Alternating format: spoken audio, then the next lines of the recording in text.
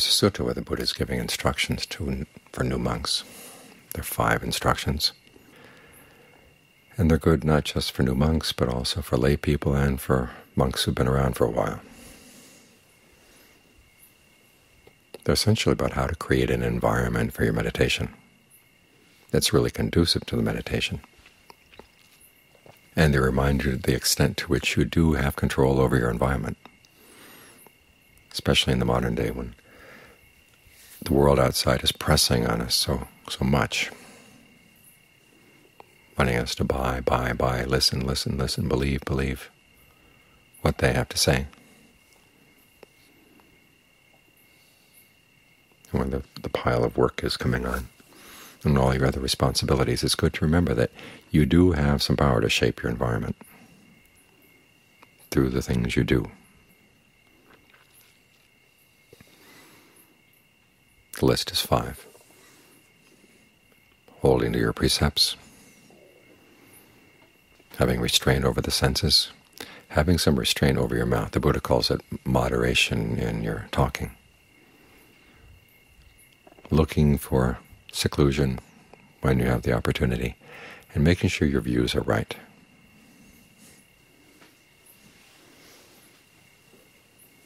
When you keep these 5 principles in mind, you find that your meditation goes a lot more smoothly, because you're cutting away a lot of the obstacles that you've been placing in your own path.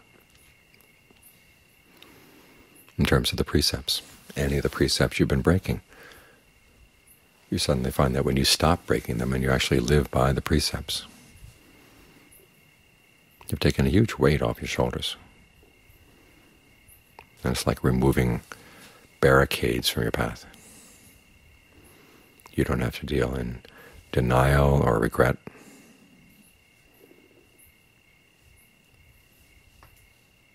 Because you look around and you see that you're not harming anyone. You're not harming yourself. You're not harming other people in ways that really matter. So if your precepts are 5 or 227 or 10, 8, whatever,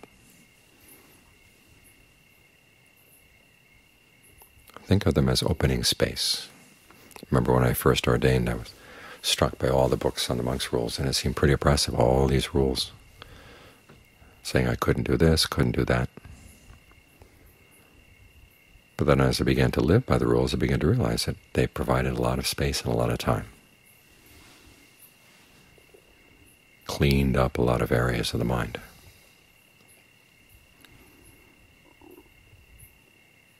Particularly in the area of time. You don't have to spend so much time thinking about the precepts you broke or the ways you harmed somebody or harmed yourself. It gives you more time to practice. Restraint of the senses. This doesn't mean that you don't look at things or don't listen, but you're very careful about what you do and do not look at, do and do not listen to, and you're especially careful about, 1, your motives for looking, and then 2, noticing the results of when you do look at something, or listen, or smell, or taste, or especially think about something. Why you're looking in the first place. Are you looking for the sake of greed? Are you looking for the sake of anger?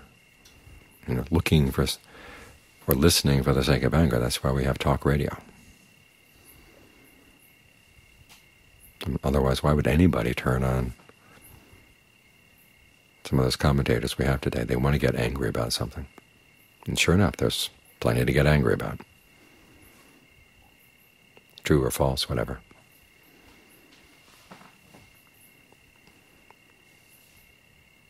Particularly in terms of the Internet and TV, you do have the opportunity to turn those things off.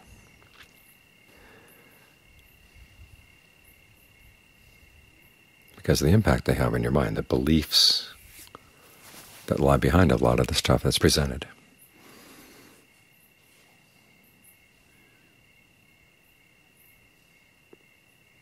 Telling you that the important things in life are things that other people are doing someplace else, which is the opposite of what the meditation is all about, which is when you want to focus on what you're doing right here, right now, because it is important. This is what shapes your life and beyond your life. This is where your attention should be, not only the issues that other people cook up.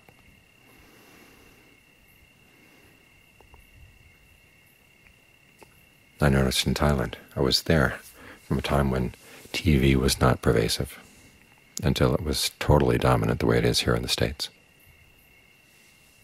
And there was a lot more individuality in the days before TV.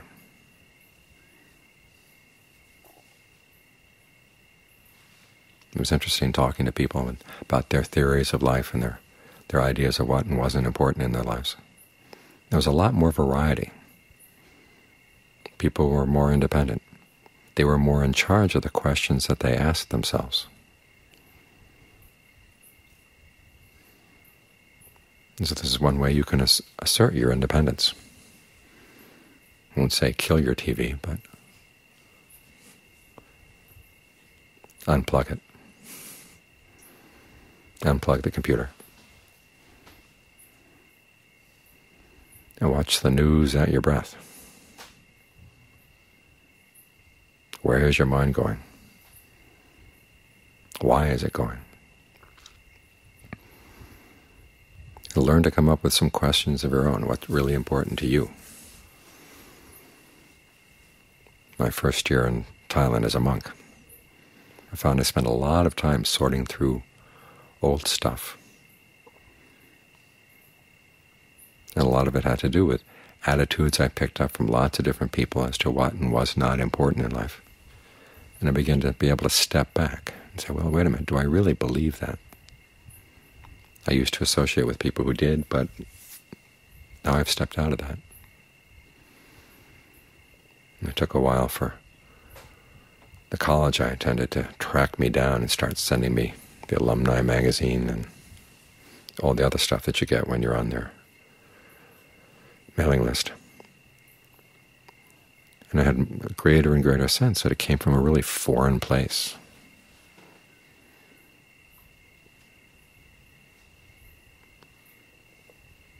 Because I had the sense that I was back more in charge of what I thought was important, the questions I felt needed answering.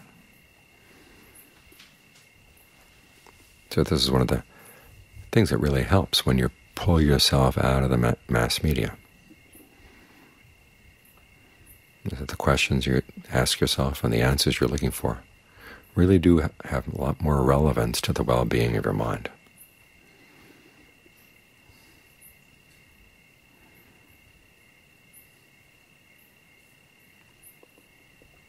And that's for the things you just happen to look at or listen to during the day that, say, are for the sake of lust or whatever.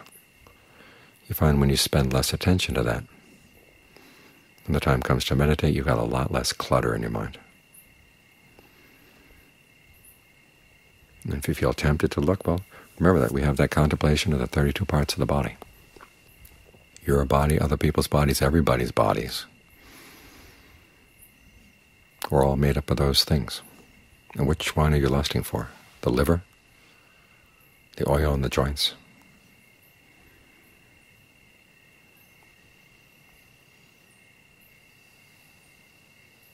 As John Lee used to say, if you find yourself looking for the sake of lust, turn your eyes around, look for the ugly side. If you're looking for something to get worked up and angry about, well, look at the good side of the things you're looking at. In other words, learn to use your perceptions, learn to use your mindfulness to counteract any wandering thoughts. It's not only when you're sitting here with your eyes closed, focused on the breath, that you want to cut wandering thoughts away or pull yourself outside of those wandering thoughts. You should go throughout the day. If you let them have control of your mind for 23 hours and then you just try to fight for 1 hour, the odds aren't good. You've got to learn how to keep your thoughts, not only your wandering thoughts, but your wandering eyes and your wandering ears, nose, tongue, body. Keep them on a short leash. And when you come to sit down and meditate, you'll be right here. Moderation in conversation.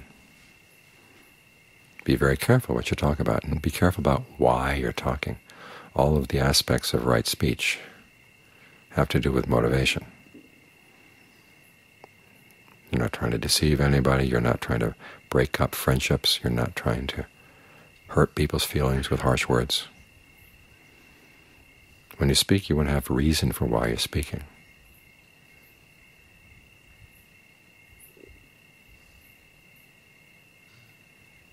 The issue of idle chatter is a really difficult one, because there is an extent to which you need some conversation to keep the workplace going smoothly, to keep your house going smoothly. It's like lubrication for a machine. But if you put too much grease in it, of course, everything just gets mucked up. So you have to be very careful in how you measure what is just right in terms of your conversation. And again, you find that if you're careful about what you say, it helps a lot to be when you decide you want to be careful about what you're thinking.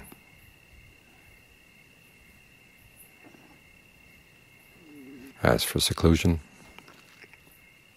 try to find some time to be alone.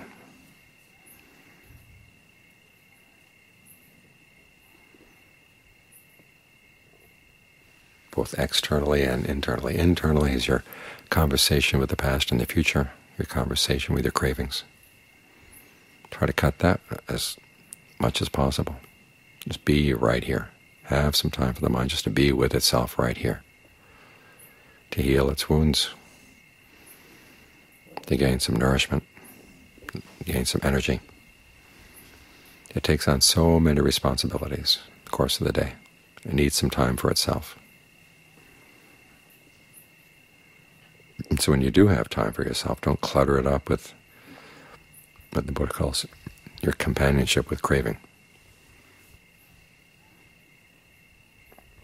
Give it some noble silence, which in the Buddhist sense of the term means starting with the second jhana, where you're not even chattering to yourself.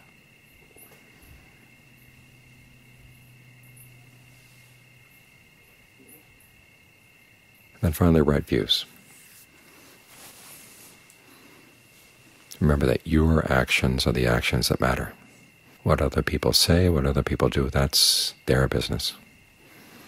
They're the ones that are going to be responsible for it, and even if they're not responsible for it, they're the ones that are going to be experiencing the results. You don't have to pick up the results of their actions and put them in your own pocket. Your primary focus should always be, what choices are you making right now, and are you going to make them well? That's what right view is all about. Realizing that these are the things that are shaping your life, which is the message of all of these principles.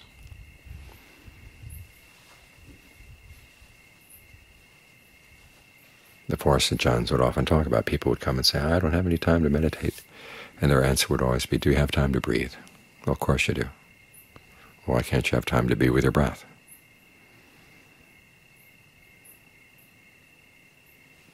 Meditation doesn't have to be sitting here with your eyes closed.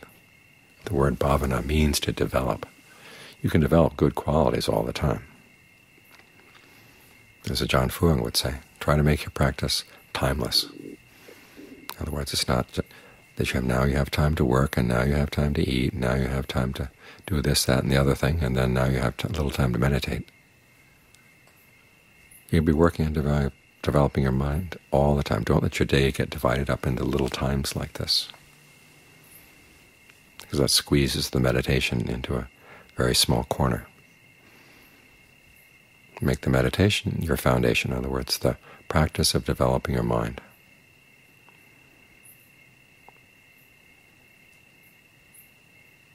And this is not adding just one more task to all your multitasking you're already doing. It becomes the foundation from which you do other things.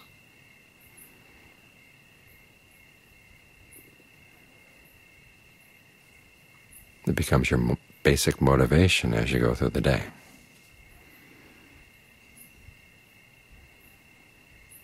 You're going to keep watch on your mind. It is not just work. There is the pleasure that comes when the mind has a good, solid sense of foundation inside.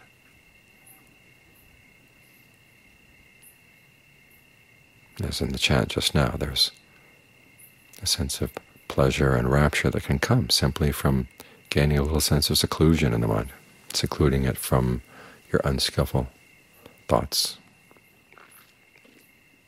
your concerns for sensuality, simply being able to drop those kinds of thoughts. Gives you a sense of well-being inside. As the mind gets more concentrated, okay, that becomes a source for pleasure and rapture. That becomes food. The Buddha would often compare the practice of concentration to food of different kinds. He talked about the gods who feed on rapture. Well, those gods got there because they were practicing concentration, feeding off the same rapture you can get as you get the mind to settle down. That gives you energy.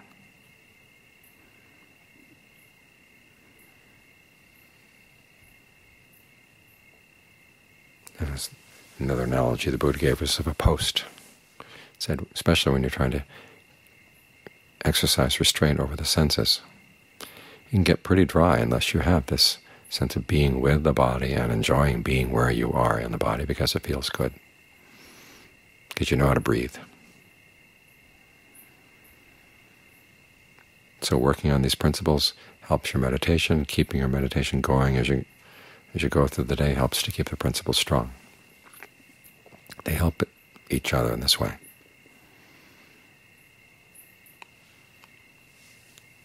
So your meditation, the whole practice of developing the mind, can take on momentum and have the space to grow.